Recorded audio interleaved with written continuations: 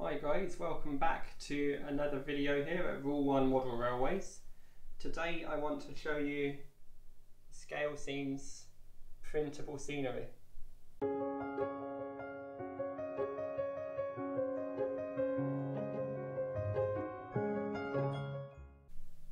So here's what I've been up to the last few days.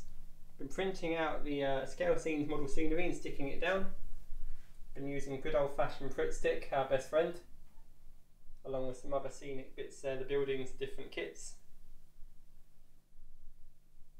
This is Parkway done. As you can see, there's lots of work still to do. Lots of layering, as you can see there. We've got pavement there mounted onto 1mm card. The 1mm card you can see is next to it here. And we're just layering up layer upon layer until it looks right. The gaps there are still where bits need to be put on top, and the junctions need to be sorted out properly. They're not done yet, but I just wanted to show you how to do it the easy, quick, cheap and simple way. I will warn you now though, it is heavy on printer ink, so I would suggest investing in one of these sorts of printers. This printer has tanks, as you can see around here, 1, 2, 3, 4 with different inks, and you just squirt the inks out of these pots you can get, and they're much cheaper than the cartridge printers, and you'll get far more printouts with this type of printer, and it makes it an economical venture. Going back, as you saw up there, we're using Pritt stick to glue it down and we're cutting it out, so I'll just let you watch a little bit. Stick it down on the stand.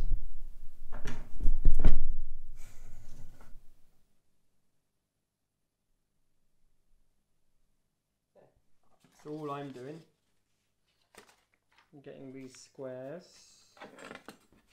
at the moment and just cutting them out.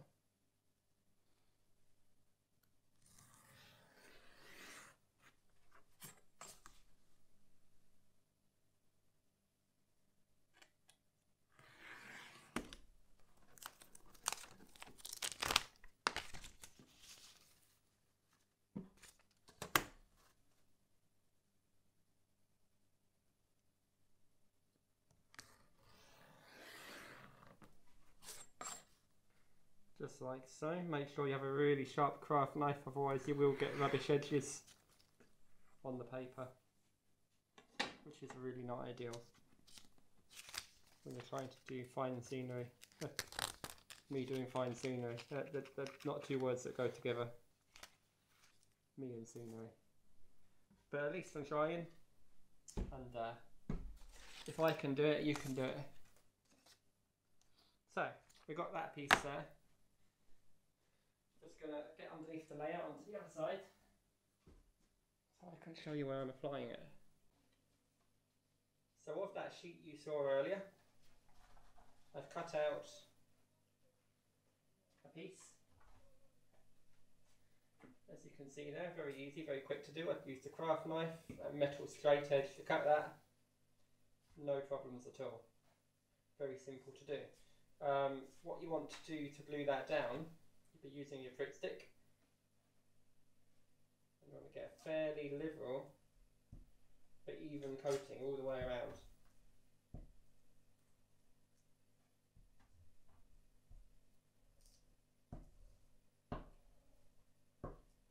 Otherwise it will start to peel up. And right off the edges as well.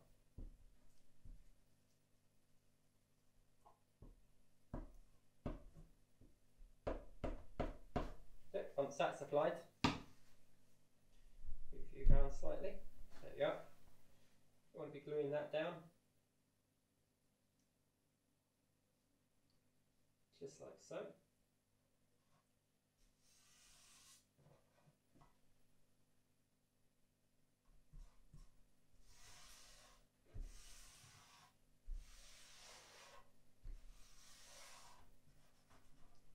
any air bubbles underneath, otherwise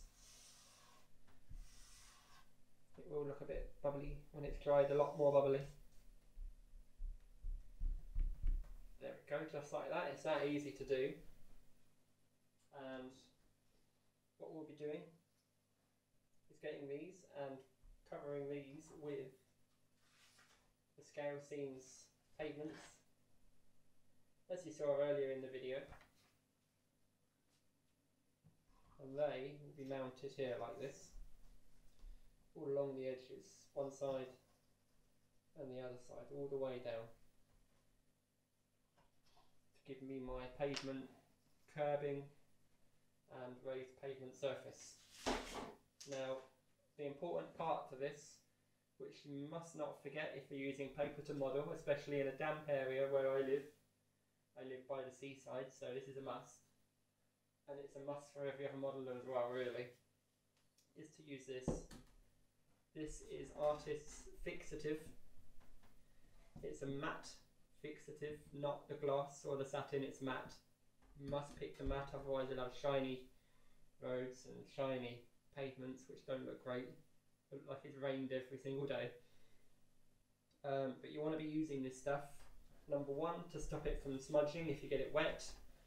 And by say getting it wet, I mean like if you're moving the layout between an exhibition hall and your car and it's lightly starting to rain, it will protect it against that.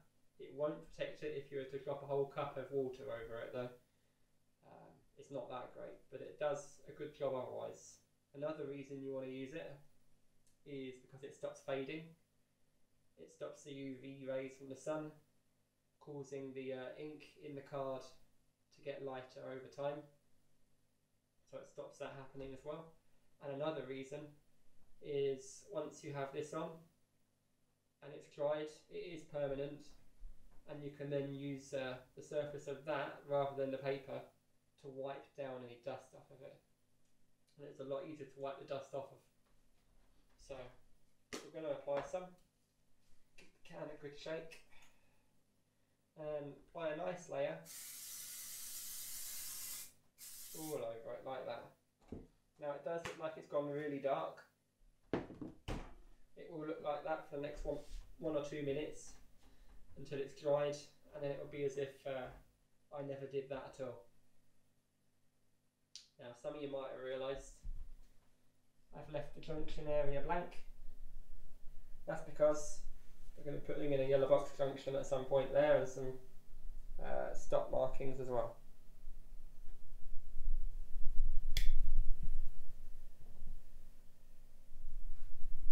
Now, I just want to show you as well, I've got the road bridge to do.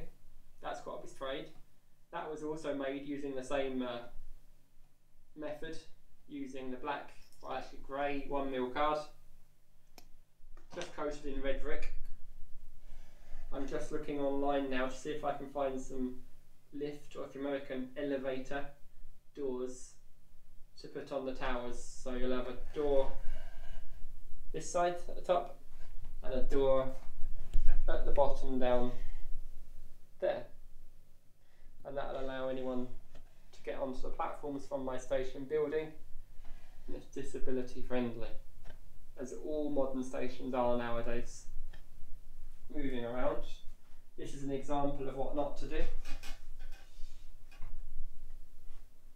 This was what I did originally. I've just sprayed it earlier, but because I didn't spray it in time, some of the road surfaces have started to lift because the water from the atmosphere has got in and it's caused that to happen. So I need to stick that back down and give it one more spray, and then that should be good to go.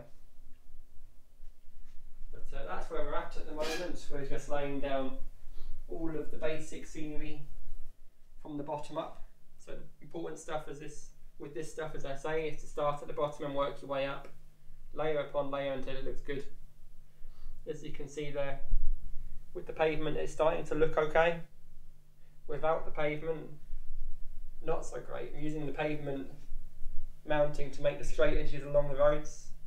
As you can see there, it's all jagged, but that will be hidden underneath this stuff, so it won't really matter. But that's Scalescenes printable scenery. What I showed you today is the roads and pavement kit, sorry.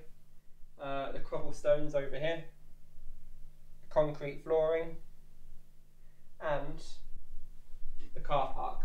So the car park up this end you can buy separately, the parking spaces and all the disability spaces and all that, and the red brick that you can buy as a sheet print out from Scalescenes as well. But as you can see, it leaves a lot that you can do with this stuff. I am only touching the very bare basics of it. There is so much more you can do with this stuff. It's amazing. There is a Facebook group online called Scalescenes Used, or is it official? I can't remember now, but I'll leave a link in the description down below for you to have a look at, and you can have a peek at what everybody else has managed to do with their scratch builds and building the kits that are also available from them. If you like the video, please do click the like button. If you haven't subscribed, please subscribe. I'd really appreciate that. And otherwise, thank you very much for watching. Take care. I'll see you in the next one.